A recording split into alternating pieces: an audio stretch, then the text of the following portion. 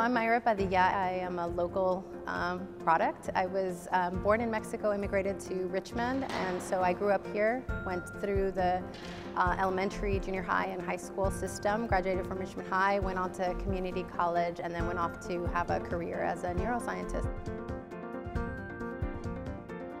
I was doing a study on students in Menlo Atherton, because I used to work at SRI International, and I struggled with my own biases around the student population. I really wanted to study students that had chronic stress and come from trauma like Richmond, but because of the location I was studying them. And what I found was actually they had just as much stress and anxiety, depression. They met criteria for alcohol abuse and drug abuse. And a lot of that stress came from the educational experience they were having because it's so competitive. And I had an aha moment that if I was really going to be looking at brain development and helping young kids develop healthier brains so they can make better decisions for themselves, one of the best ways to do it was to work in the educational system.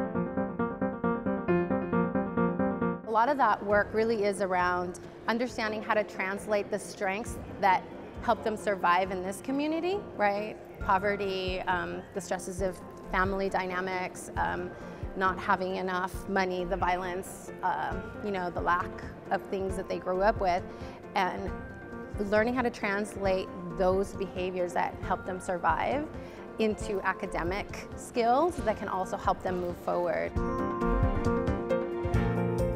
It's not just an education system issue, it's a social justice issue, which means that our cities and our local government have to be involved.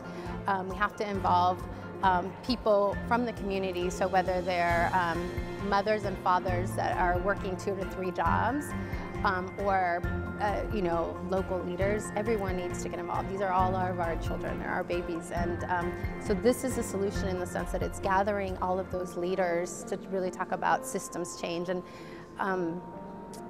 for me, it's a positive to hear the new framing, which is, let's not contort our students to fit our systems.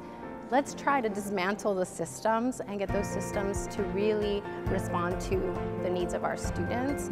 And that's a lot of work. It requires top-level leadership to really take down those boundaries.